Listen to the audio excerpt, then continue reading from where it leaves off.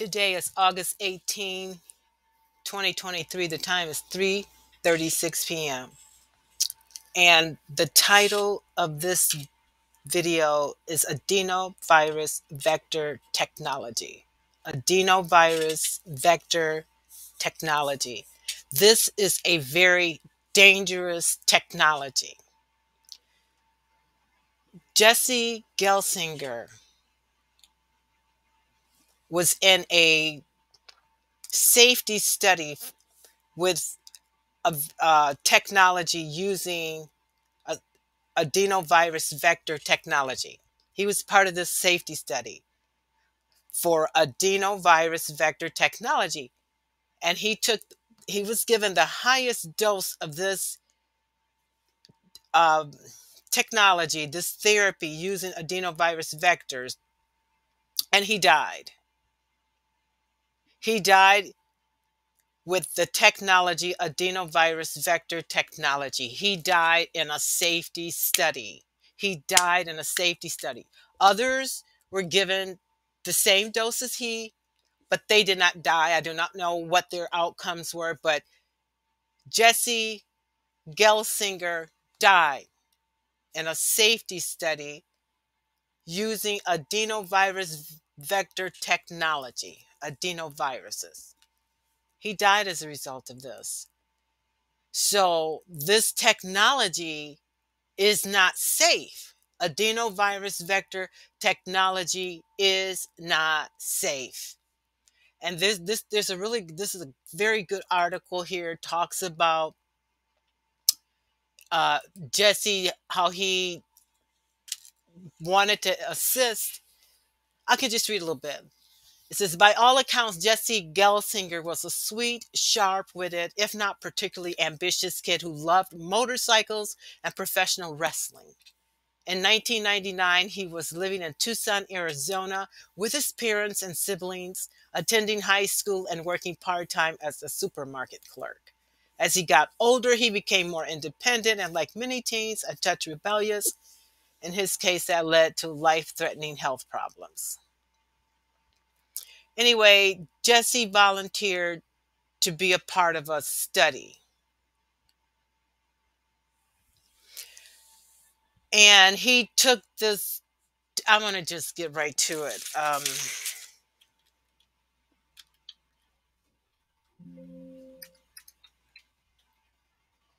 He took this adenovirus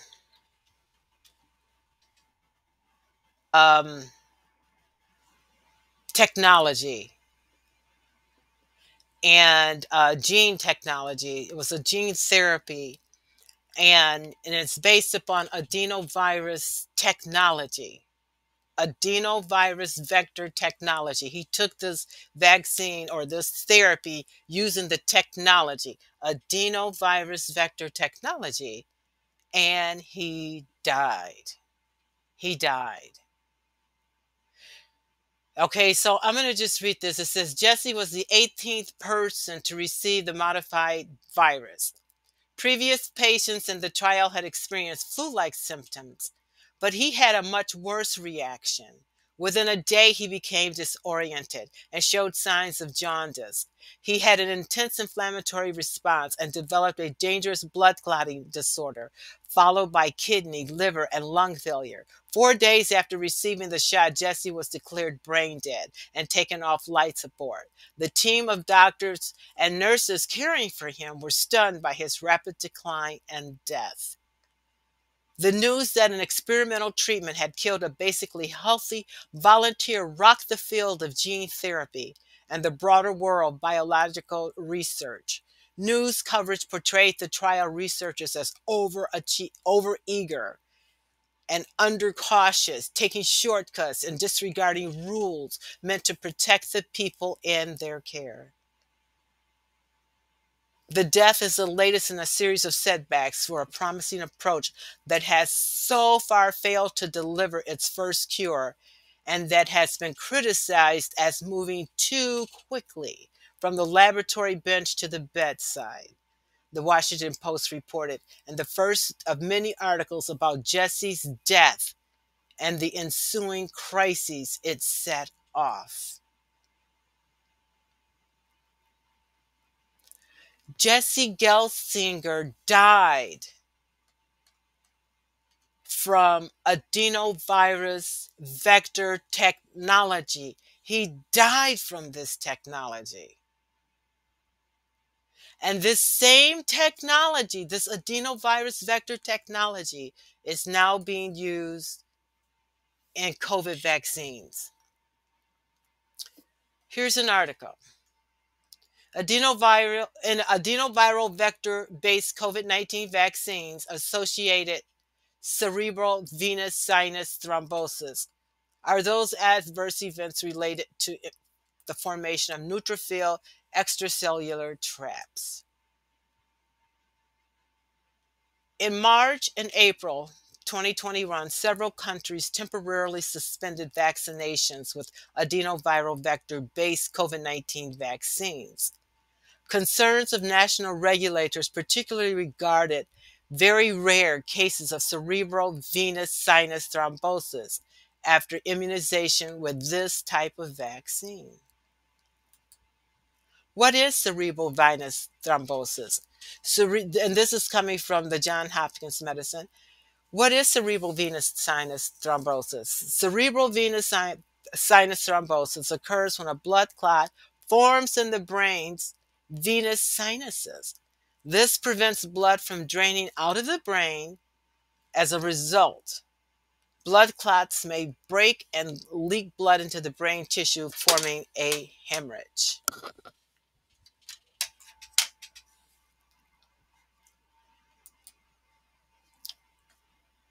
Here's a thrombosis, thrombocytopenia from the Chad. I'm saying this Chad because that's what it kind of looks like. COVID-19 vaccine. Now, this is also an adenovirus vaccine. We report finding 5 patients who presented with venous thrombosis and thrombocytopenia 7 to 10 days after receiving the first dose of the CHAD0X1 COVID-19 adenoviral vector vaccine against coronavirus disease 2019. COVID-19. The patients were healthcare workers who were 32 and 54 years of age. All the patients had high levels of antibodies to platelet factor 4 polyanion complexes. However, they had no previous exposure to heparin. Because the 5 cases occurred in a population of more than 130,000 vaccinated persons, we propose that they represent a rare vaccine-related variant of spontaneous heparin-induced thrombocytopenia that we refer to as vaccine-induced immune thrombotic thrombocytopenia.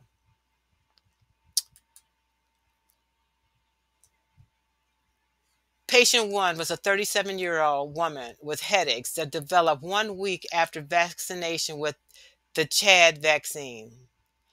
At presentation to the emergency department the next day, she had fever and persistent headaches. She was found to have severe thrombocytopenia. Computed topography of the head showed thrombosis in the left transverse and sigmoid sinuses. Because of the low platelet count, a reduced dose of Dalteparin was given. The next day, her clinical condition deteriorated. A new CT scan showed a massive cerebral hemorrhage and an edema in the posterior fossa. She was treated with platelet transfusion and decompressed craniectomy. During surgery, massive and uncontrolled edema developed. The patient died on day 2 after surgery. This vaccine, this Chad vaccine right there, that's what I'm calling it, a Chad vaccine. See, that is an adenovirus vector vaccine. It's the technology.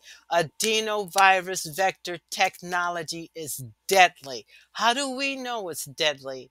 Because Jesse Gelsinger died from the use of this adenovirus vector technology in September of 1999. What changed? Jesse Gelsinger has passed away because of this adenovirus vector technology. Here's another person who has died from this adenovirus vector technology.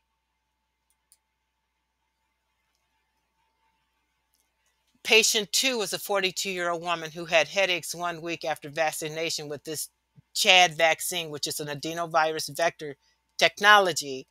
Her condition worsened rapidly and she presented with reduced consciousness at presentation to the emergency department 3 days later. Her platelet count was whatever, and we just go down here. The platelet count increased thereafter. However, the patient died after 2 weeks in intensive care from increased intracranial pressure and severe cerebral hemorrhage infarction on day 15. Jesse Gelsinger died from this vaccine technology. Adenovirus vector technology is deadly. How do we know? Jesse Gelsinger died during a safety trial for this adenovirus vector technology. He died in a safety trial, in a safety study. He died. This technology, adenovirus vector technology, is dangerous. Why? Jesse Gelsinger died from it. The AstraZeneca vaccine is an adenovirus vector vaccine. The Janssen is adenovirus vector vaccine. This technology, adenovirus vector technology, is dangerous. It is extremely dangerous. How do we know? Jesse Gelsinger died in a safety study. He died in a safety study testing the technology, adenovirus vector technology. He died in a safety study testing adenovirus vector technology. It is dangerous.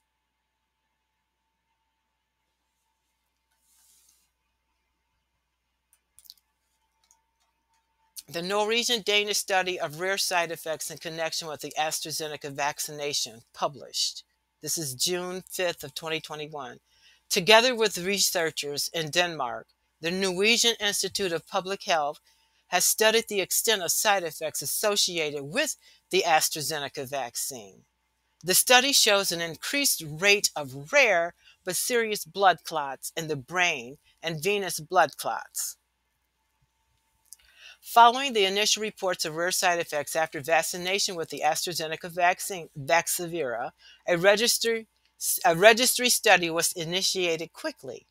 The study includes over 281,000 people who have received this vaccine in Norway and Denmark. It is the first study to systematically investigate the occurrence of side effects in the cardiovascular system after vaccination. This is a comprehensive study that has been conducted quickly and with high quality. The excellent collaboration with Danish researchers has been of vital importance. Department Director of the Norwegian Institute of Public Health. Side effects in the first 28 days after vaccination studied with data from health registries. All hospital visits were mapped for 281,264 people aged between 18 and 65 years old who had been vaccinated with the AstraZeneca vaccine. For each diagnosis, the number of observed cases among those vaccinated was compared with the number expected in the general population. The results showed that there were increased rates of venous blood clots in the brain, cerebral venous thrombosis in the first 28 days after vaccination. The researchers found that one additional case occurred for every 40,000 vaccinated. The risk of venous thrombosis, blood clots in general was also increased by about one additional case for every 9,000 vaccinated. There was no increase in blood clots in the arteries or in the incidence of heart attacks or strokes. The incidence of hemorrhages and low platelet counts was also slightly increased. Although the risk of side effects is increased, the number of events found in the registry is low. The risk of each individual person who has been vaccinated is therefore still considered to be low. Norway and Denmark have good health registries that are of high quality and updated. We are therefore in a privileged position of having continuous access to current, reliable, and privacy protected knowledge about the effect and side effects after vaccination. Such studies are important to confirm or disprove suspected adverse reaction signals from spontaneous adverse event reports. Reliable data about the background occurrence of the relevant conditions are important for putting the findings in context. Use of vaccines must be based on overall assessments. The results from the work have been shared continuously with the Norwegian, Danish, and international authorities and were included in their assessment about the use of the AstraZeneca vaccine. There is no contradiction between our findings and the European Medicine Agency's assessment of the vaccine. Although rare, severe side effects can occur, the EMA has stated that the overall benefit of the vaccine outweighs the risk.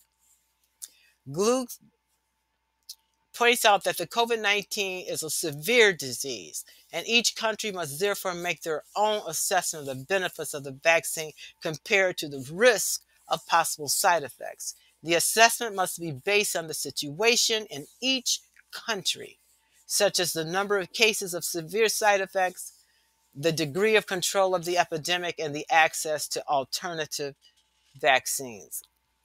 On March 11, 2021, the Norwegian Institute of Public Health decided to temporarily pause vaccination with the AstraZeneca vaccine in Norway. The decision was made after reports of severe cases internationally and a death in Denmark following vaccination. During the pause, there were also reports of similar cases and 4 deaths in Norway. Cerebral venous thrombosis is a prominent feature of the new syndrome known as vaccine-induced immune thrombotic thrombopenia, VITT. This syndrome includes other severe side effects such as large blood clots in veins from the gastrointestinal tract, liver, and spleen. In this study, both thrombosis, blood clots, and thrombocytopenia, low platelet count, were diagnoses that were frequently found among vaccinated people, but this study has not studied VITT directly. Following an overall assessment, the Norwegian Institute of Health has recommended not to use the AstraZeneca vaccine in the Norwegian coronavirus immunization program. The government will make the final decision on further use. Coronavirus vaccination has continued since March 11th using COVID-19 vaccines from BioNTech, Pfizer, and Moderna. First deliveries of Norway donated COVID-19 vaccines to COVAX. Norway donates first doses to COVAX, with first shipments arriving in Nicaragua and Uganda on July 30th. In total, Norway has pledged 5 million doses to COVAX, as well as US 141 million in funding. Geneva, July 30th, July 2021. The first deliveries from a pledge of 5 million doses to be donated to COVAX by Norway have arrived, with 36,480 doses of the AstraZeneca vaccine delivered to Nicaragua and 128,640 doses of AstraZeneca vaccine delivered to Uganda. These Norwegian donations comes on top of the NOK. Okay, I want us to stop right here and just go back over what I've just said. And can you see the unethicalness here? This young man, Jesse Gelsinger, died as a result of adenovirus vector technology. He died in a safety study Our government has created adenovirus vector vaccine jab that is causing blood clots. It says here in March, in April 2021, several countries temporarily suspend vaccination with adenovirus vector-based COVID vaccines. Concerns of national regulators, particularly regarding very rare cases of cerebral venous sinus thrombosis. People are dying from this technology. He died from this technology. Jesse Gelsinger died from this technology. And the COVID vaccines based on adenovirus vector technology are dangerous. They are extremely dangerous and deadly. And this has to be known by the Food and FDA, the National Institute of Health. Jesse Gelsinger died from adenovirus vector technology. It's the technology. The adenovirus vector technology is a very dangerous technology. It should not be used in a vaccination program. We have the Johnson & Johnson vaccine is available to children. We know that this vaccine technology, adenovirus vector technology is dangerous. I'll just leave it there.